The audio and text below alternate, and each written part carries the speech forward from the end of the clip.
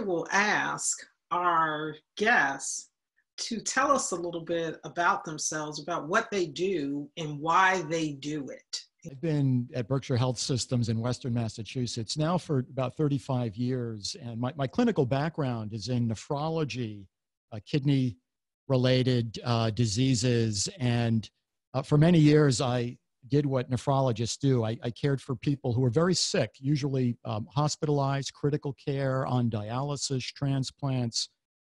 And it was about 20 years ago that I became struck by the need to be committing more of my life and development around prevention and wellness.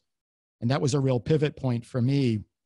And since that time, have been directing much of our medical educational work out here in the Berkshires. We have residency programs in internal medicine, surgery, psychiatry, dentistry, and weaving that into more community-based wellness and prevention work, which is very much central to these population health models that are happening in every community.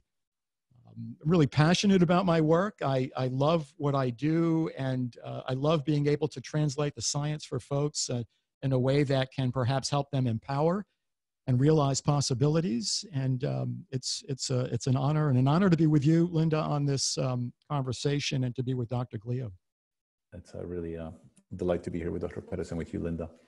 So I'll tell you what I do, but maybe I'll tell also a story with it. So I'm right now, I have the privilege of serving as Dean of the School of Public Health at Boston University.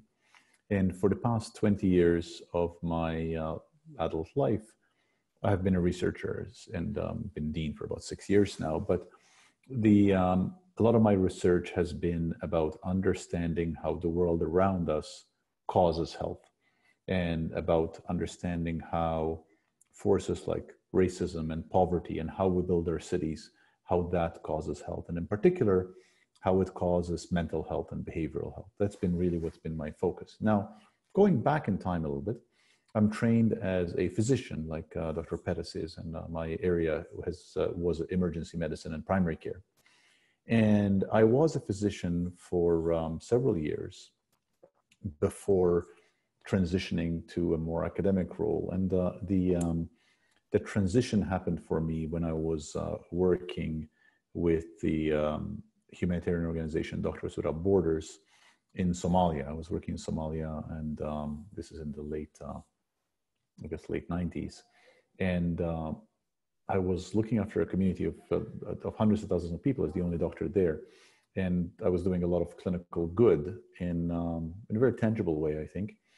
And paradoxically, that experience had the effect on me of wanting to think beyond the clinical world. And the metaphor that I use is I felt like the guy at the side of the river pulling people out of the river, and pulling one person out of the river, pulling another person out of the river, but I was never really stopping to say what or who is throwing them in the river to begin with. And I became determined to understand that, to understand what throws people in the river, who's throwing people in the river. And I realized that to do that, I had to go back to school. And so I went back and did training in public health and epidemiology, which eventually led me on my path. So I see myself in my path as having been really concerned with understanding the forces that throw people in the river, obviously so that we can keep people from being thrown in the river. And that's really, I think, has been the animating force behind my work for the past couple of decades.